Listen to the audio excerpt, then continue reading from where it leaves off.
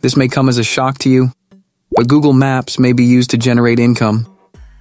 I recently discovered this while doing some research looking for more online income streams. In fact, I made over $1,000 in less than a week using the strategy I'm going to discuss in this video. I'll be teaching you how I made this strategy work. So if you're on the hunt for another way to make extra money, then you've definitely come to the right place. But before that, please click that like button and subscribe to our channel, Asher at Home, and turn notifications on to stay up to date with our new video uploads discussing numerous methods to make money online. At Asher at Home, we look for only the best and proven money-making methods to share with you guys, and we'd appreciate your sharing the love. If ever you have any questions, we'd be glad to help. Just leave your question in the comments section, and we'll get back to you as soon as possible. All right, now let's get started. After doing some preliminary research, I went on over to Google and typed in the search bar, Google My Business. I discovered that this keyword is searched millions of times a month. In fact, I believe that this trend will keep on continuing, and people will still be generally interested in this search term in the near future, given how frequently it has been searched over the last few months. I thought this was something really cool and interesting when I learned about it, and what this information tells me is that this is a good chance to take advantage of, and that it is a feasible method. And now the only thing I need to worry about is finding a way to turn this into a money-making opportunity. The question I asked myself was, how can I monetize this and offer a service that makes use of Google Maps? I learned about this through Google Skillshop, which is a fantastic website that offers free lessons that walk you through using various Google services. To find out how I might make some listings for my clients, I typed Google My Business into the search box. I needed to figure out a way for the listings to stand out for other people to notice them right away. Then, I came across this short course, which was less than an hour long, that was perfect for beginners. I just poured in all my focus on this one course which provided me with the knowledge and abilities I needed to make this work. The next thing I did was visit maps.google.com, also known as Google Maps, to begin looking for potential clients. For instance, if you search for barbers in the United States, you'll discover a list of several companies on the left side. Then, you can do a bit of analysis to find out if these businesses are probably using Google My Business or not. For instance, if you look up any of these companies or businesses, you may see their address and Google reviews or ratings if they have any. You might also find their contact information and if they have a website for their company. Based on the information you may find, you can assess whether the people running the company you come across may benefit from the numerous things that Google My Business offers.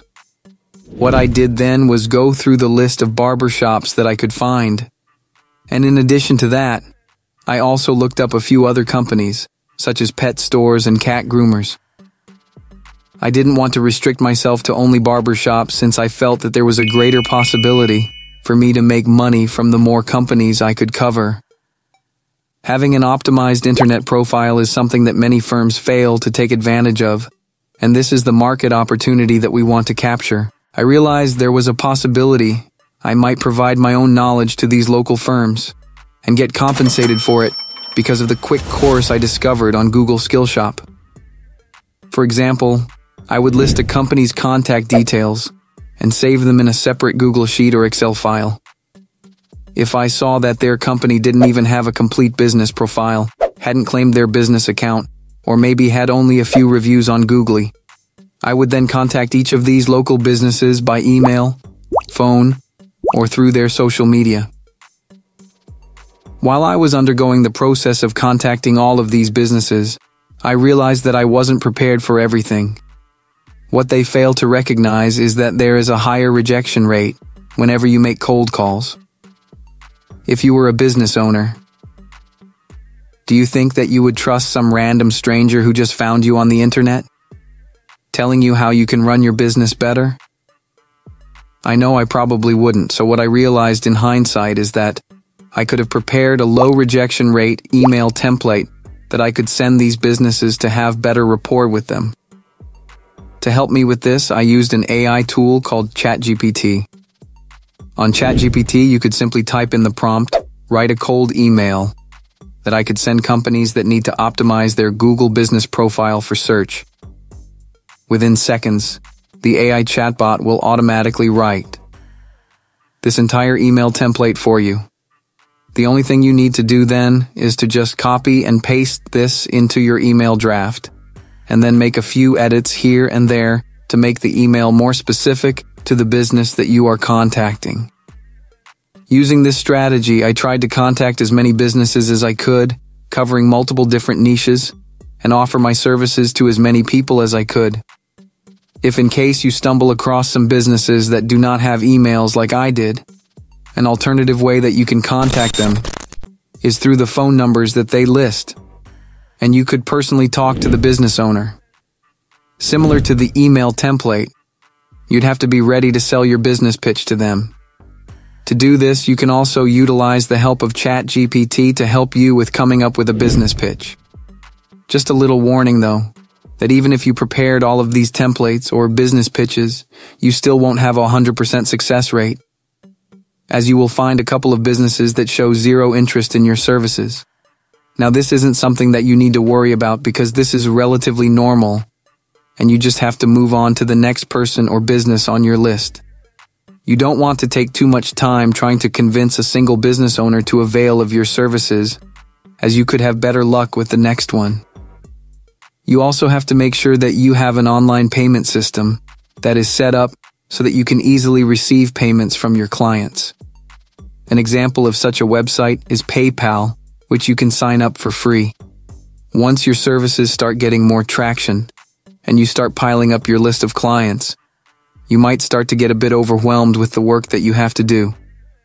For this, you can utilize freelance platforms like Fiverr. You'll find a bunch of freelancers that can offer Google My Business services like yours at a lower price.